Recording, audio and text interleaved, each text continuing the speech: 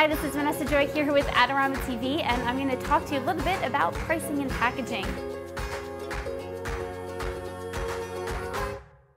If you know anything about me, I will always say I know so many amazing photographers, but just because they're amazing photographers doesn't mean that they're making a living as photographers and putting food on their table. So I want to give you some advice so that you are not a starving artist.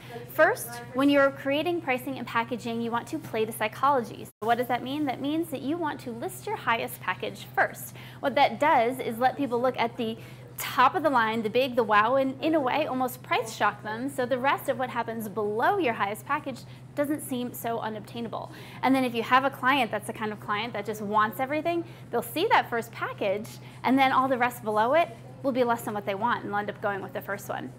Second, when you're creating your packages, you can't be lazy. You do have to do the math. So if you're going to create some rough estimates on what your pricing and packaging should look like, your prices should be 3 to 5 times your cost of sales. So let's just say your cost of sales is $100, which obviously if you're a wedding photographer, it's a little bit higher than that.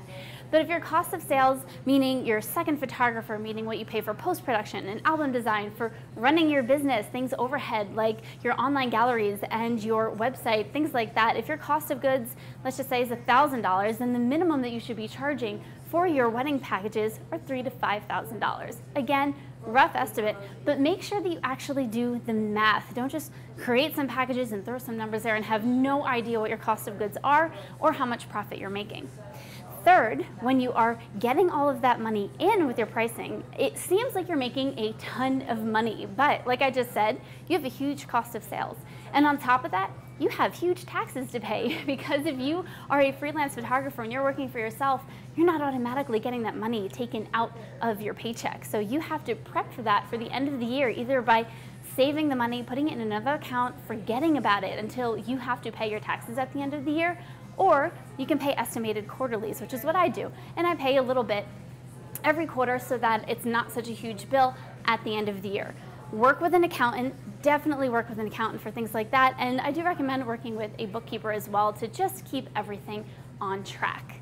Another thing to think about when you are booking or you're creating the packages that you want to book, create packages that do have everything that the client wants. For me, that would be digital files, full day package, and a wedding album. But don't have every single package have all of those things in it, because there won't be any incentive for them to book higher packages over the lower ones.